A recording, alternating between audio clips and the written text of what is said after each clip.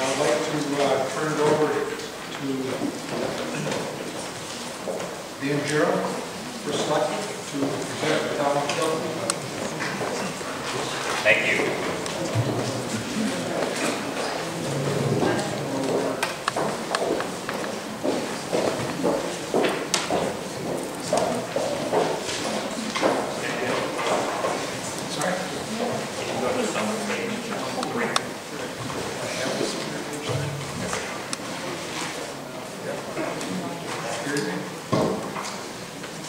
Thanks for coming, everybody, while we transition here a little bit.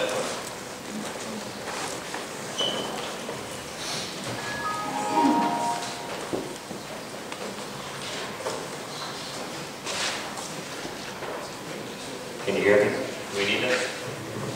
I think Molly did a good job of that. How's that? Well, yes.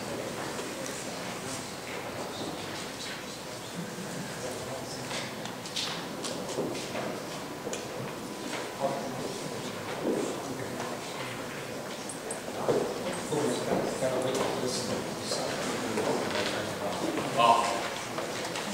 I was spoiled. Yeah, I know. Times are tough.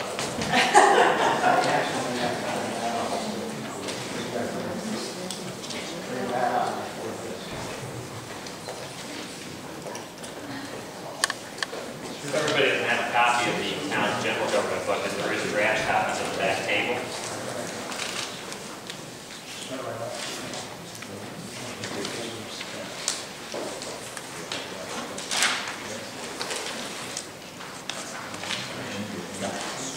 Keep your round right.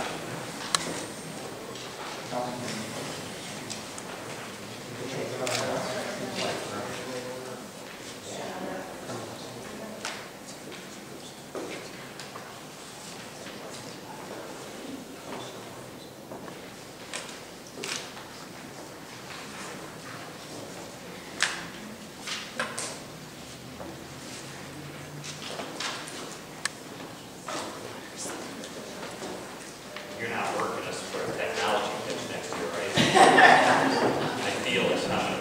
We're going to need some faster technology.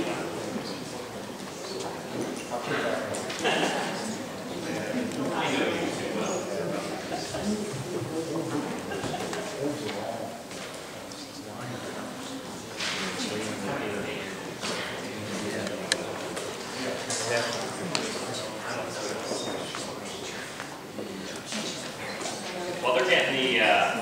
While they're getting the slides up that have the individual pages on the budget, I just want to start off with a little information that we start to give you a little direction of where we are, where we've been, and where we're going. The Board of Finance has requested that the town and the boards of ed acknowledge the difficult economy with doing their best effort to bring in a budget that reflects no growth, zero budget. I think it's important when you look at that to take a little bit of time, as Molly actually showed you, to go back in time and see where we were last year and what we did before you jump ahead and look at where we're going. So if you look at, and they're going to pull up on page 3, if you look at where we were last year for the approved budget,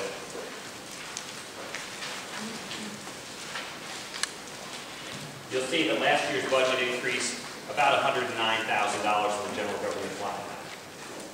Right off the top, we could talk about, and I don't want to spend time talking about last year's numbers, but right in that one line item, you could talk about $75,000 increase in health care in one of these many pages. So when you talk about trying to do more with less, I think we've been trying that for the past year, and we're being asked again to reflect that, and we've done that, working with Annie, who's our bookkeeper here, if anybody knows Annie Whitty. Stick your hand up. Tom Cleavar, selectman, helping with the budget, and Bruce Grezik, our other selectman, who's not here today, to address those needs. Now, what did we do over the last year? I think we got a tremendous amount of work done, but we had a lot of things going for us. We had a lot of grant funds that were in process that were laid dormant before I got here. We had the wastewater treatment plant in process. We finished that project, and now it's operational. We also worked on our new sand salt shed, $400,000 project up at the industrial park with a $250,000 grant. 95% done, should be done very quickly. We had a $250,000 grant to fix a sewer line on Brook Street.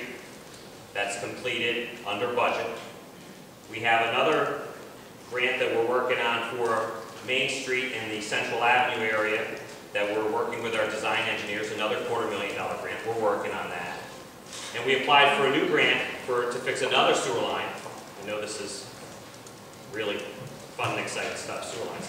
But this is part of what the job is. Over by the post office, we have another broken line. So we're working on these things, and we've been going after as much grant funds that we can to keep the local real estate tax impact down. Also in that, we worked with our highway budget to pave about 3 miles of road, and we did substantial overhauls to about 10 miles through chip sealing. So we did about 13 miles total, or I believe it's 17% of our roads. And I think if you look at the cycle of trying to keep that program going, it shows that there's hope that we'll get to your neighborhood. We're trying to break up the road system into quadrant, take the tax dollars and spread it out proportionally into the northeast side of town, the northwest side of town, the southwest, the southeast, so that the tax dollars are spread out proportionally. One of our major initiatives was to start cleaning up the disaster area mess that was Brown's Corner. And I think if you had the opportunity to go down there over the last year, you see that we made tremendous improvements. And this budget that we're presenting here tonight will continue that and hopefully bring that project to a close. So when we say to our Board of Finance members, what we're trying to do is we're trying to keep the plan in place, keep the bus going in the same direction, fund the programs that we've been working on, taking them piecemeal, but we're not really presenting any huge new initiatives because we know that times are tough and we don't want to raise taxes when in this type of economy, we want to be as lean as we can. So, also at the same time, what we've done is we've reevaluated our labor force.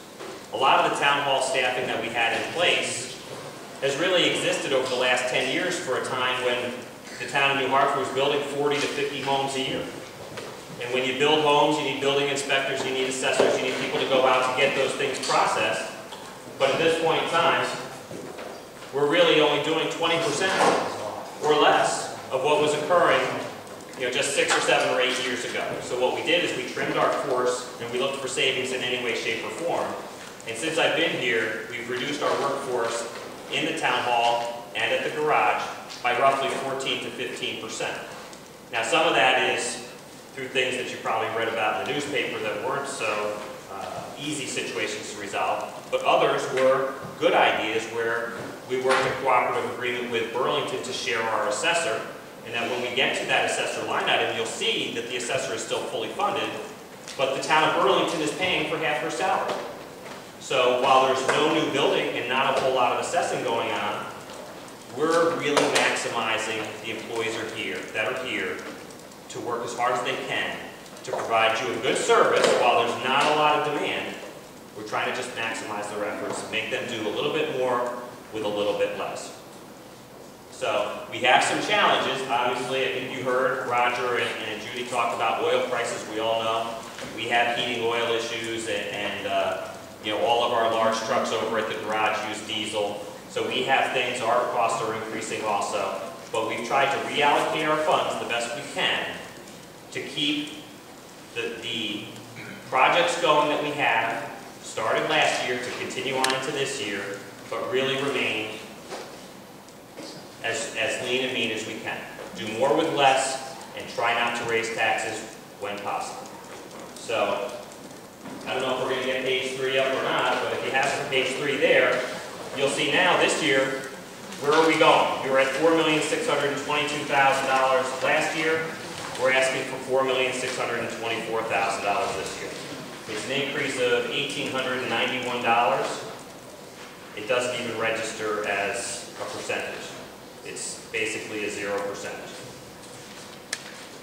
Now, when we bid our budget, we built it, instead of asking for budget requests to recognize the new economy, what we did is said, hey, look within your own organizations and find areas for savings. and most of the organizations that we have that deal with the town of New Hartford have come through. They've recognized in any way, shape, or form they could that they could do more with less. So when you look at, I'll just tell you, as we start out to page 4 and we look at the general administration budget, there are a couple things you have to understand as we go.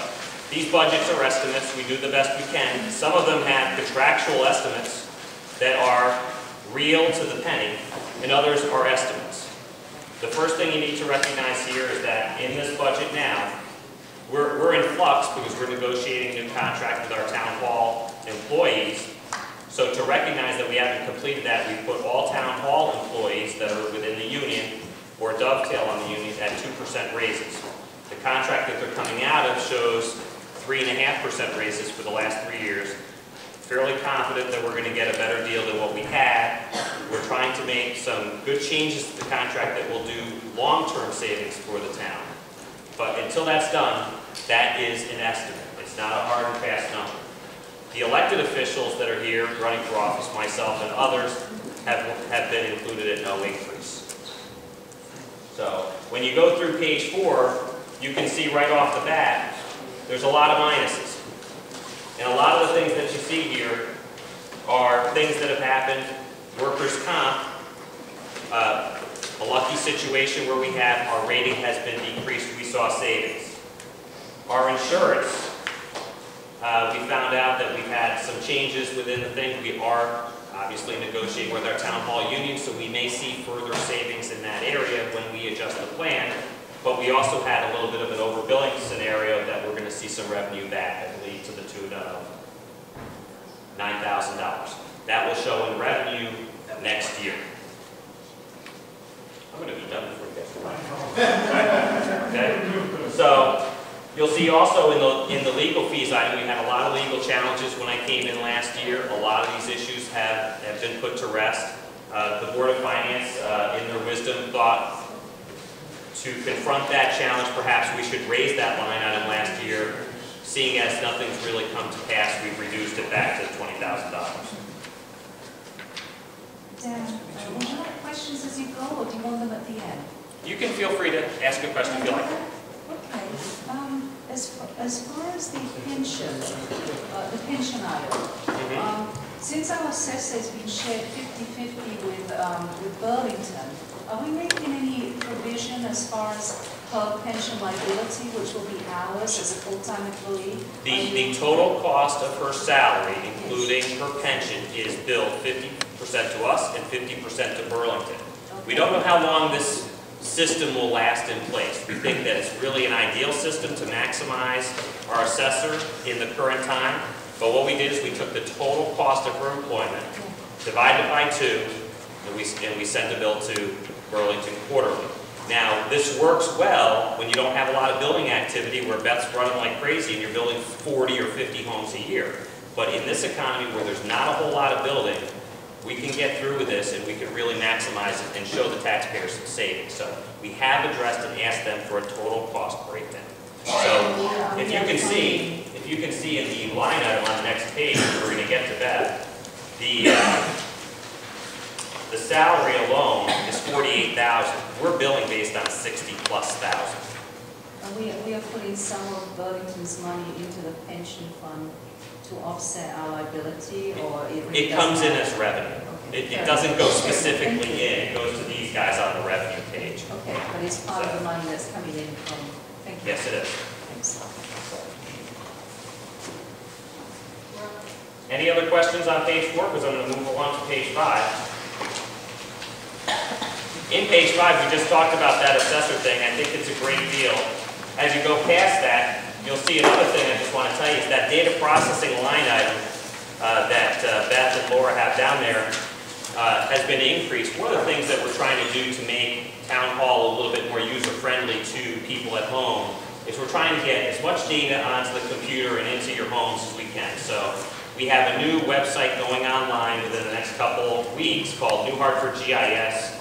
And you're going to be able to download all your property maps, all your cards, all the information at the home, at your home, your zoning maps, your soil maps, everything, floodplain maps, all these things. The website is done We're really checking it for bugs just to see if anything's there.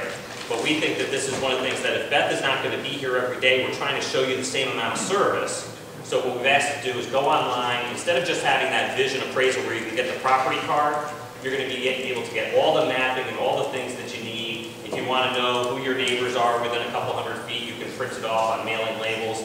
It's really a phenomenal tool. And that's going to be at your disposal, and it's really ready to go. I'm just being a little cautious here. I don't want to put it on without checking it a few more times before we go live with it. But again, technology is going to help us and provide a service to us while we're sharing that with the town of Burlington. So, as we move forward, you'll see that the folks down in the registrar's office, again, elected officials that won't see an increase in their salaries, they've decreased their supplies. Of course, we had big statewide elections this year. We don't have the same statewide. They were expecting all kinds of extra referendums, possible primaries and things, so they really had to cover all their bases, and they reduced that to reflect the fact that it's over. When you switch over to page 6, I'm going to go right by it because that's all educational spending, already started by Molly. And we go into page 7. Page 7 is our public safety line items. You'll see a lot of these things have been flatlined here. We have 2 major shifts in public safety. One of our 2, we have 2 resident state troopers. For years it was Rich Strolis and Mike Tranquillo. Mike Tranquillo got promoted, is now in the Western District Major Crime Unit, so we have been replaced. They go through the process of evaluating all the people that apply for the job. The fellow that got the job costs $20,000 more than the guy that we had last time. The selectmen are now in process of, after hearing that within a few days of one of our last meetings, evaluating the costs associated with the resident trooper program. We have to have a minimum of 1 unless we organize ourselves as a local police department, which would require capital infrastructure improvements to have a jail holding area, all the things that go along with it. It would be a substantial investment. We do have very knowledgeable, good people there, but this is a significant adjustment in salary to have the trooper program in town, to see a $31,300 increase. So we do have a 2-year contract pending that we approved last night. It has a 30-day termination clause in it. We have the ability to reevaluate the direction of the town. For now, I believe the selectmen are going to stay with the resident trooper plan as it exists, but we are going to reevaluate. The second major shift in the public safety line item is the ambulance association. The ambulance association and the insurance laws have changed over. Yes, ma'am. Can I ask you something about the state trooper? Yes. Are there 2? Yes, we have 2 state troopers. Why do we have 2? Is New Hartford that crime ridden that we need to? We actually have a fairly strong level of activity. Yeah, I believe that our overall staffing for police will see the need to increase over the next few years. Our population is growing. We've had several violent crimes in town, some with weapons. If you recall, down on Route 44, the bank was robbed, Michelangelo was robbed. We did have an issue on Stubb Hollow not too long ago with a fatality. There are things that perhaps don't make the papers every day that I am made aware of that is part of the job that is not so comfortable. I think we have very, very talented people that work for us. We have 4 full-time police officers and 1 part-time. But, you know, our little town is growing, and now our population has grown 15% over the last 10 years. We're just under 7,000 people, and I think the time will come. I think that the biggest issue in our town is speeding. Everyone says, you should see my road, Dan, you should see my road. And I said, you know, everybody says that to me. It's on every street in town. It's the society we live in. People are being forced to squeeze 4 hours out of their day to make as much money to support their households and their kids. And you know, just the the cost of everyday life, and they've got to get to work as quick as they can and get home and pick up their kids and make dinner and do what they can. And you know, speed alone is an issue where I tell you, I wish I had just one extra police officer to do speed enforcement every day. And not that I like to impose tickets on people, but it is a safety issue. And that's part of the problem that as we go forward, I think we addressed it, Tom and myself and Bruce last night, is that that's part of the tightrope that we walk here with zero budgets is eventually we're going to have to start advocating for some larger expenditures in areas to keep this town safe in terms of infrastructure and public safety. So there are issues out there, and we do have days, like yesterday, where there were no police on. They go have a rotational cycle, and there is the off chance day where the only police officer on is an overlay. There is always one other police officer on, which is the overlay patrol guy from the Canaan Barracks. So when I say we have 2 resident troopers, there's really 3. One that's just here doing patrol. Then our state 2 residents, constables, and then the part-time guy. But there's a lot of territory to cover. This is a very big town, and you know, we have our challenges. Yes. That reminds me, wasn't Dan Jerram, he used to be a resident trooper? Yes. Wasn't he hired locally to replace one of the 2 resident troopers? I believe that was under the last administration and that never came about. So haven't we already made provision to replace one of them within the budget? I'm not sure that he replaced a trooper. But that was the I know that rationale. he was a trooper. Yes, he was, yeah. And hiring Stationed him here and as, went to constable, retired right, from the state right, after and 20 hiring him years. as a constable was supposed to replace one of the 2 state troopers. It just reminded me of that. And that never happened. You know, I'm just wondering, do we already have the personnel there to be able to cut one of the 2 troopers? I wouldn't recommend cutting staff overall. The choice to stay with 2 troopers versus 1 trooper and 3 constables is the discussion. If you look at the salary overall, and the fact that if you're looking at something in the $90,000 to $95,000 range per state trooper, then you look at having a constable at $65,000 to $70,000, the possibility of having to provide health care at $20,000 to $25,000, and then the required $30,000 vehicle. You know, But you know what I'm getting at, though? We added a full-time constable who was an ex-state trooper with the idea that we were going to replace one of the 2 state troopers. So now we have a full-time constable, ex-state trooper, and still 2 state troopers there.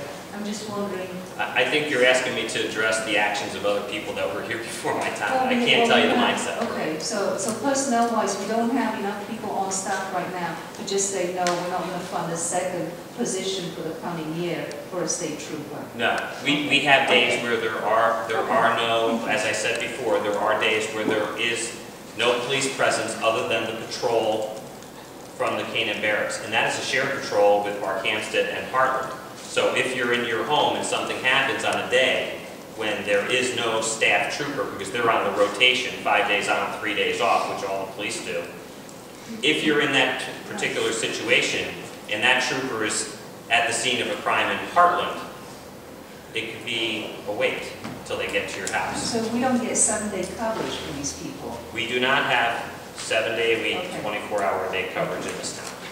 No. We do the best we can to keep the hours covered into the early evening, but all day. In the late nights, we have less coverage. I don't want to talk too much about the specifics of our coverage, although I trust you all.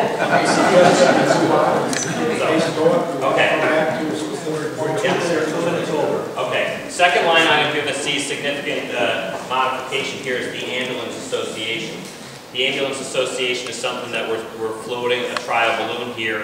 Insurance laws have changed. We used to fully fund the entirety of the Ambulance Association. The Ambulance Association now is able to bill fee-for-service operation. Last year they ran $167,000 surplus, which was larger than the entirety of our town. We work with them and want to support them, and I think this is something that we're going to be evaluating, but at the present time, we're asking everyone to do as much as they can with a little bit less. I know it's a difficult situation. I don't want to say that the selectmen are not supportive of our emergency service personnel. We are. It's just the recognition that we all have to run as tight as we can in this economy. If the emergency service needs more, we know that we can address it through the selectmen or a town meeting, but right now we're all trying to adjust to this new economy. Into the highway, I think you'll see that we're basically flatlining most of the highway budget. Again, we're trying to stay with the program that we implemented last year. We had considered reducing staff in this area. We will see a retirement in this area, so we will have some turnover, but it will continue to be the same plan. The attempt is to go with major infrastructure upgrades to 10 miles through the chip seal program that we implemented, and then trying to pave in between 2 and 3 miles, depending on the will of this board here and whether or not they are going to provide me access to the CRRA money that I asked for. So,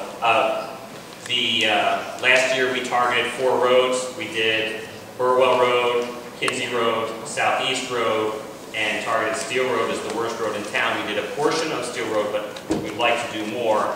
We'll come out with our road list at the end of May. Was there a question?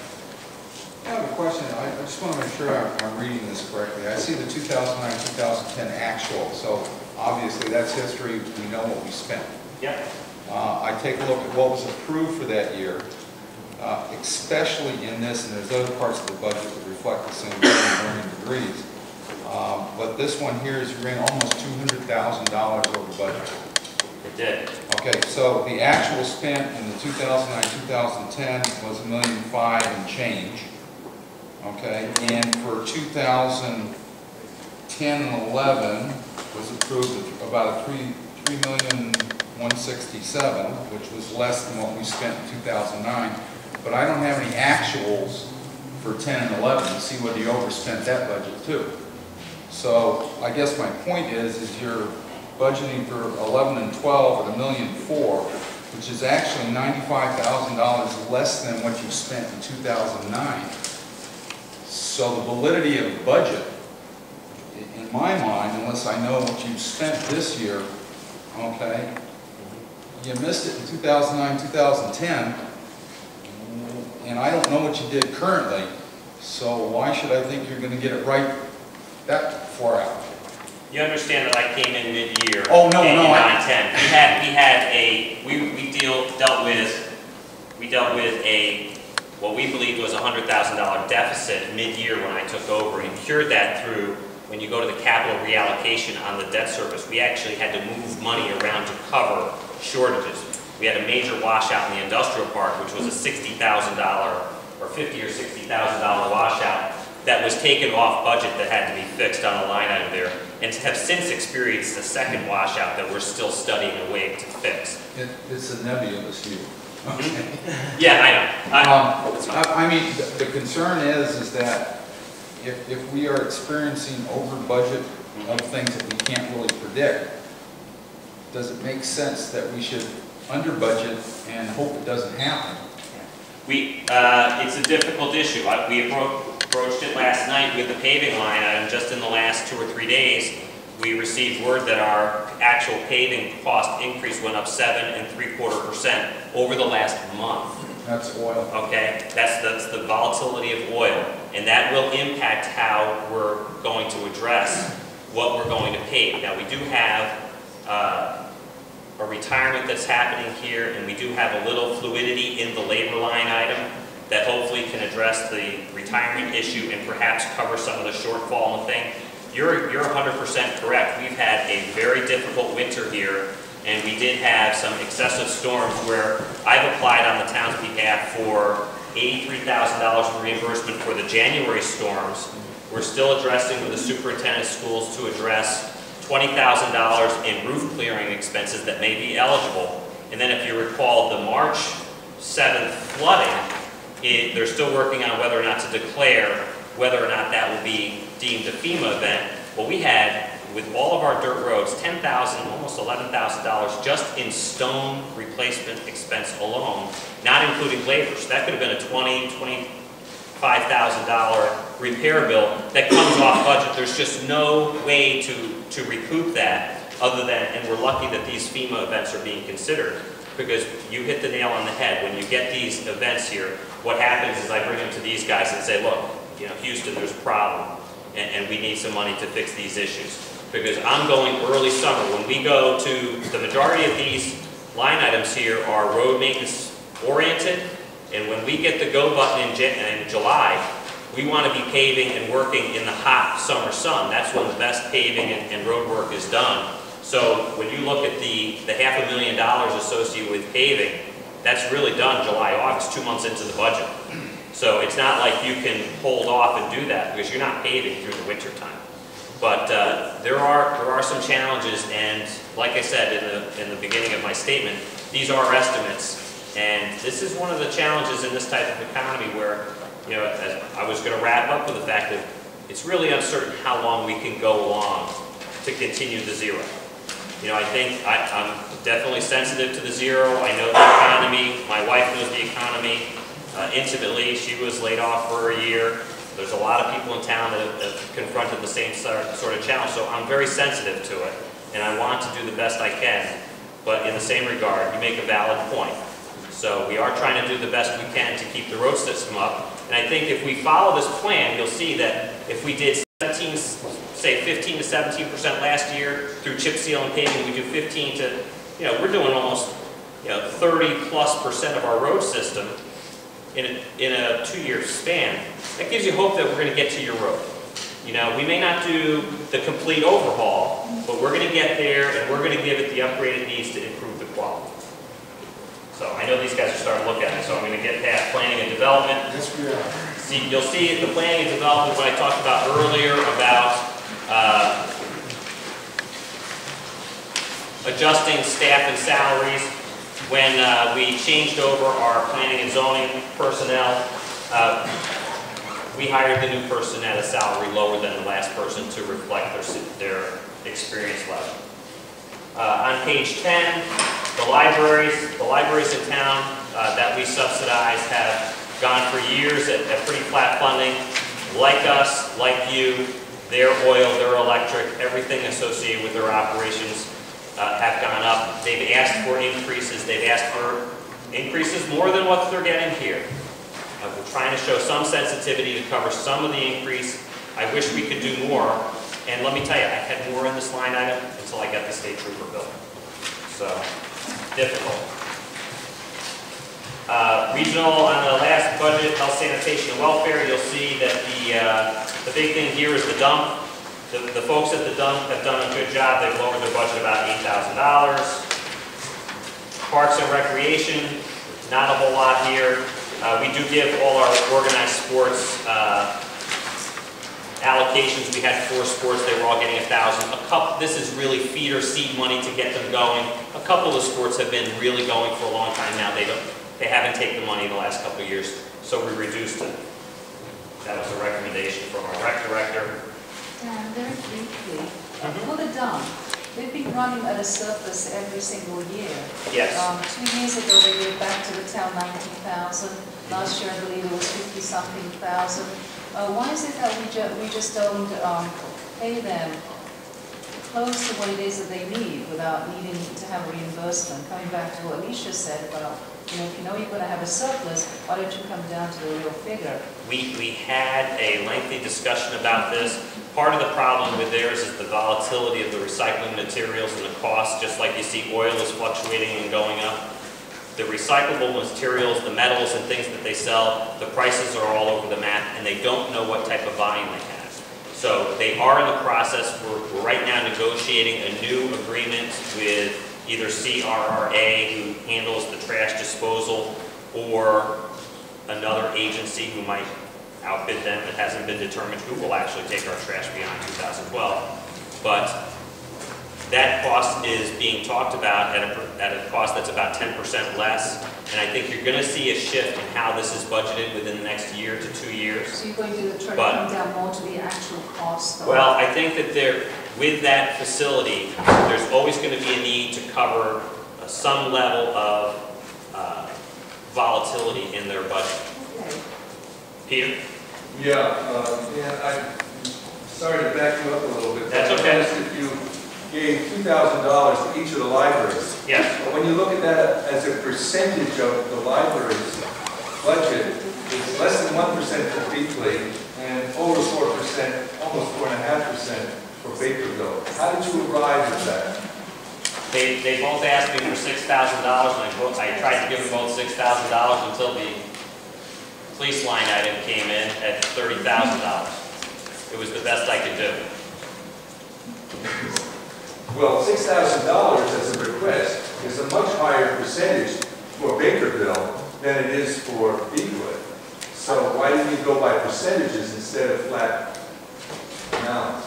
Because Beakley gets $214,000, and Bakerville only gets $45,000. Do you look at the circulation, the difference in circulation that they serve? Yep, I did. We had a lengthy meeting. It's a difficult choice. They all have substantial challenges. I think that there's no easy answer here. I wish I could have given them the full amount. The amounts here for the libraries are more than the entire increase for my whole budget.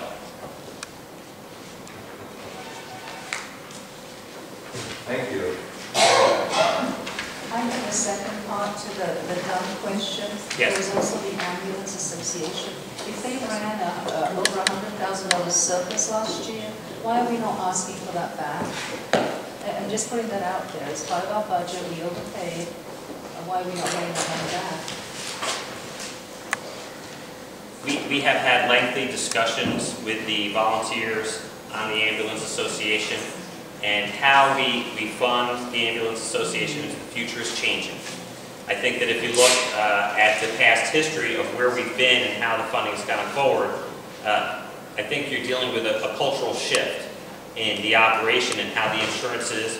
They basically operated on a shoestring here, and I think they've been trying to put aside money so that they could save money to make modifications to their facility or move towards a new facility. But that's not what we're funding though, so why is it that we get to keep that Can I ask you money? to speak up a little bit because I'm there's a lot of sorry. people that can't hear the Yeah, I'm sorry. question. Well, no, I guess my bottom line is, we're not funding the future or anything, or, you know, the changing model. We have a surplus that we've been overpaying. Why are we not asking for that money back to come back to the town? It's taxpayers' money, just, that's all. The entirety of their budget that we fund at about $100,000 represents about 25% of their operating budget. It's not the entirety of their budget. They have a vast sum of revenue that comes from other sources. So we're not giving them everything it takes to operate. What they're trying to do and what they've done is trying to work towards making modifications. And I think at some level, I don't begrudge somebody from trying to operate a surplus. I think what you see here is the selectmen's acknowledgement of the surplus that they're running is a little bit too big when it's bigger than the town budgets. So Yeah, I think we expect the Region 7 and the local Board of Ed to be right down to the dime without keeping a surplus on hand. I think that's what we should apply to everybody. Just wanted to get that out there. appreciate your comment.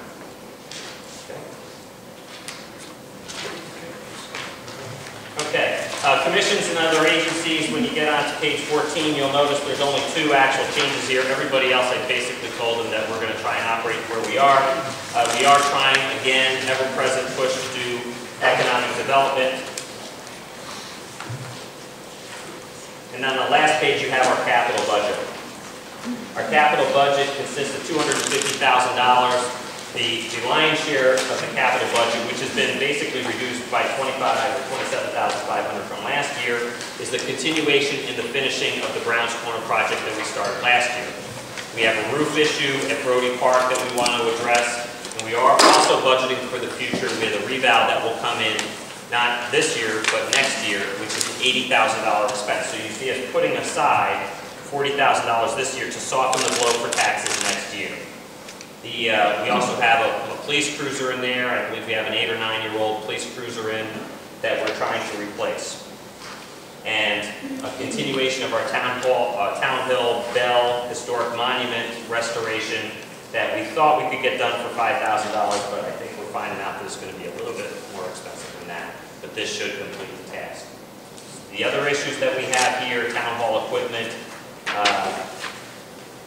and the technology line items are things that stay. And then the wing plow, we don't have a wing plow. That's one of those double plows that you put on the big trucks.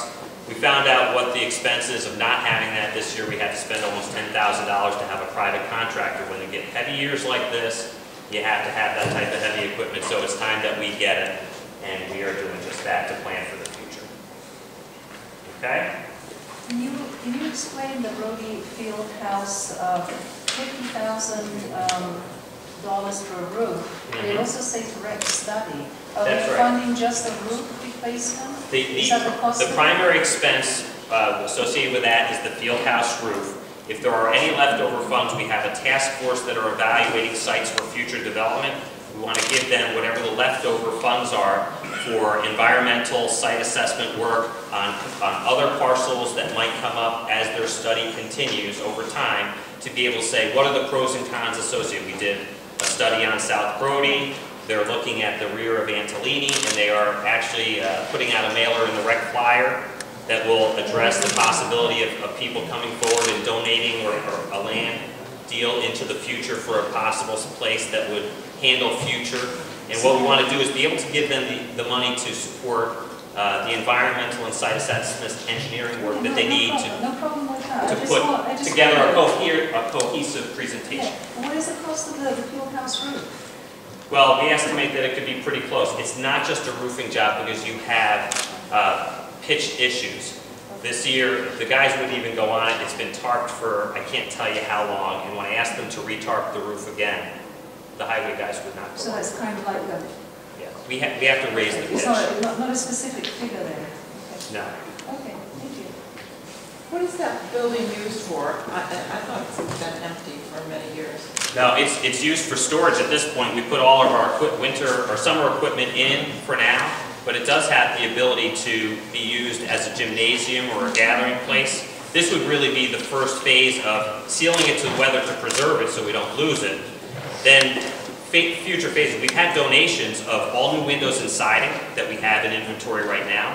So if we do the roof and we do the windows and siding, we can actually create a pleasant exterior and then take it to the next level of doing well and septic and put bathrooms in it and maybe space heater, and you could have a fairly large gymnasium. It is larger than the gymnasium at Ann Antolini or New Hartford Elementary by far. It's the largest building and gymnasium in the town. So it does provide value, and as we challenge, I've challenged Dennis and the Rec Commission to make their activities self-sufficient, and they believe that this building is really a possible cornerstone in putting them over that hurdle to provide additional programs where they can come off of the tax roll, so to speak, and getting money to run a self-sustaining operation. You know, getting more campers up there in the summer, offering more programs, bringing in more revenue so that they're not asking the taxpayers to shoulder that burden. So, anyway, that basically completes my presentation. A lot of the remainder here is the revenue portion, which Ben and the Board of Finance addresses. You guys, ladies and gentlemen, have questions for me? I know that you've heard this before. Any questions for the First Selectman? Anything regarding the town budget? Thank you. Thanks everyone for coming.